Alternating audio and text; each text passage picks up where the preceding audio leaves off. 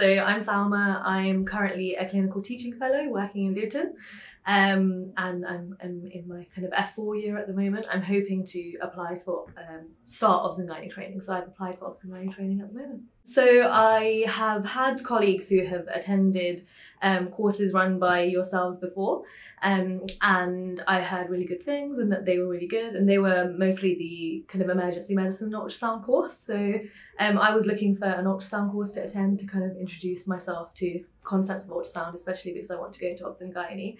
And so I looked to book this course, and then I found when I was looking for the emergency medicine ultrasound course that there was a new obs and gynae ultrasound course. So yeah, I booked onto that, and to give me like a basic understanding. And I think a lot of other courses were kind of longer and kind of a bit more expensive as well.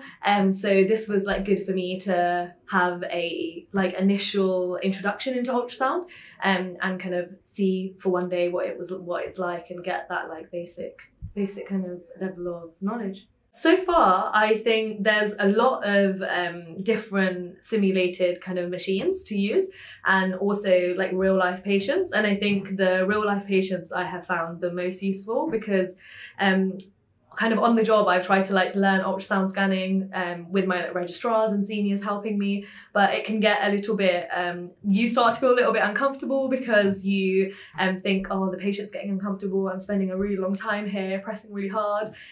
So with the patient actors, I think it's really nice, because you can really spend a really long time, fiddle around, really get your bearings, and not feel bad that you're kind of causing them any discomfort or spending a really long time, because they're here for us to kind of use.